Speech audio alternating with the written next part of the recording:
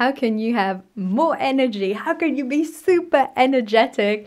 How can you have the energy you wish for in your life? On today's video, I'm going to cover certain key principles that can support you to have more energy. I know these works, I've used them on myself, I've used them with my clients. These principles really work. First principle, physical energy. Here you want to really look into your nutrition, exercise, sleep, and time out and see if they are optimized. I'm not going to cover in depth what healthy nutrition looks like, what sort of exercise, fitness routine you need, how many hours of sleep, and what does time out look like for you. All I say is keep NEST in mind as your acronym. So nutrition, exercise, sleep, time out, NEST. And check every day, morning and evening, how you're doing on these four and what can you put in place to optimize them. And if you're getting stuck, well, there's a lot of information out there on sleep for sure. And for nutrition and exercise, you can get a fitness trainer, you can get a nutritionist. These things aren't very hard to find and there are many ways you can use to implement this. So this is just for your physical energy, but there's a lot more when it comes to energy. The second part is emotional management, because guess what? If you're always feeling stressed, tired, frustrated, annoyed, angry, etc., this is going to have a huge toll on how energized you are. It's maybe obvious when you think about it, but you could be eating super healthy and running every single day, but if you're still feeling stressed or angry or annoyed, you're not going to be energetic. So you want to look at what can you do to master these emotions, to shift these emotions. And there are different podcast episodes and videos that I've done on emotional management. Just to briefly summarize, notice your triggers, notice what is bringing these emotions in your life, then accept the emotion and try and catch it as soon as it begins. Accept, breathe, and let it go. We cling on to these emotions that don't support us. Some of them don't support us in our life, so just let it go. And you can also just radically use different ways to shift your emotions. There are different tools you can use to sort of interrupt those patterns, whether it's listening to music or going up and going for a walk or talking to someone that always gives you a boost or focusing on something else. All of these things can shift you out of certain emotional patterns. Okay, moving on to the third topic, mental energy. I like to think of this as learning and how you develop and grow, because these things really give you a lot of energy. This is why I refer to it as mental energy. If you're learning new things, if you're embracing a growth, then you're going to feel more energized, because our brain likes that. It likes to have things to learn and do and stimulate.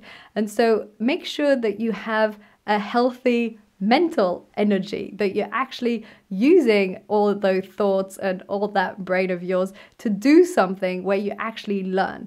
And in the mental energy part, also look at what are your thoughts like, how are they impacting how you feel, and noticing the correlation between your thoughts and your emotions. So that was the third part on mental energy. The fourth part is environment. By environment, I mean your surroundings.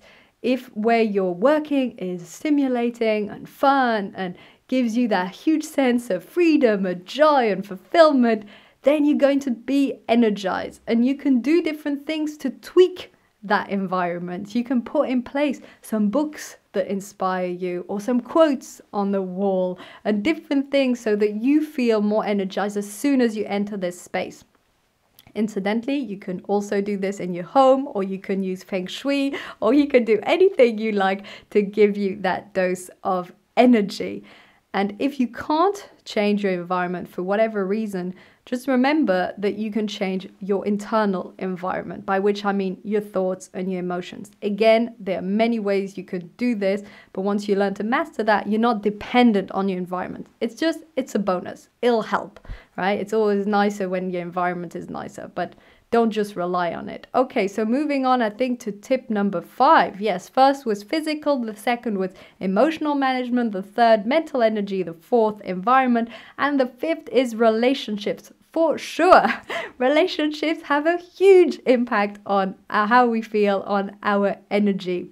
Start to look. Who drains you? Who gives you energy? It might sound crude said this way, but there are certain people who drain your energy and there are people who really boost you. I'm not saying cut out the people who drain you, but maybe be aware beforehand, or try and reduce the time with them, or prep yourself psychologically, or choose a good moment to talk to them, or afterwards do something to reshift your energy. Just be aware of how much these relationships impact your levels of energy and start to look for those nurturing relationships, the ones that make you feel happy and fulfilled and joyful. Because for me, especially as an extrovert, but this is valid for introverts, there's nothing that gives me greater energy than spending quality time with people I love. This is probably my number one source of energy. So for sure, it matters a lot. Next part is zone of genius. Now, why zone of genius when it comes to energy? Because when it comes to your work and your business or your career, if you're working in your zone of genius, you will be so much more fulfilled. You will get so much more done also, and you will be so much more of a high performer in your field, but you'll also be more energized. What is your zone of genius? This is where your skills and your challenge are both really, really met. It's the area in which you flow, you enjoy what you do, and it's really sort of a match made in heaven. There's a whole other YouTube video on this where I'm with Danielle on flying in your zone of genius. You can check it out. There's a lot to it, but this is a fundamental aspect in terms of being energized in your work, which is essentially doing something you're really great at and you really enjoy, and it's sort of your USP in some way. It's really where you thrive particularly. It's your thing. And you might not know it or find it. Again, I invite you to check out that video with Danielle.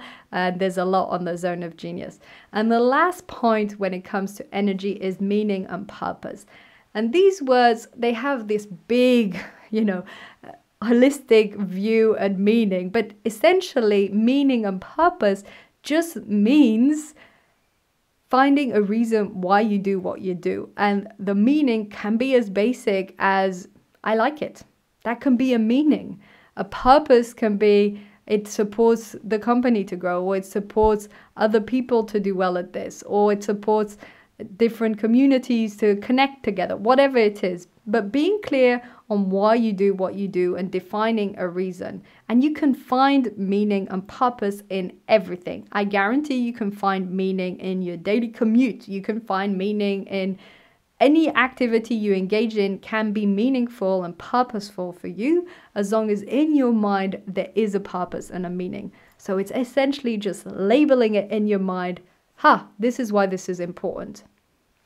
I bet you don't often question yourself when you're eating out with a friend, what is the meaning of eating with this friend? No, because you're enjoying it. And so the meaning in your mind is building relationship with this friend and having a good time. So you've labeled a meaning for it. And that's really all it comes down to. But it's very important when it comes to energy because we're driven by having a purpose, a meaning, and we don't like doing things that don't have a point. So briefly summarizing how you can have more energy in your life. Physical energy with nest, managing your emotions, mental energy, be stimulated. Tune into your environment and tweak your environment to suit you. Build and nurture relationships that actually give you energy. Work and thrive in your zone of genius. And define meaning, create meaning for what you do. And if you'd like to listen to all of these, but a lot more in depth, covered a lot more, I discuss them on my podcast, The Focus Bee Show, on the season 4 Tea and Pie, how you can craft and create more time, energy, and attention so that you have greater profit, impact, and expertise. Tea and Pie, and you can find it on Spotify, Apple Podcasts, and all the podcast channels. This is where I cover all of these in depth, but this video is a brief summary of those key principles around energy. Hope you enjoyed it. I hope you implement it in your life and that it makes a huge difference. Thank you for tuning in.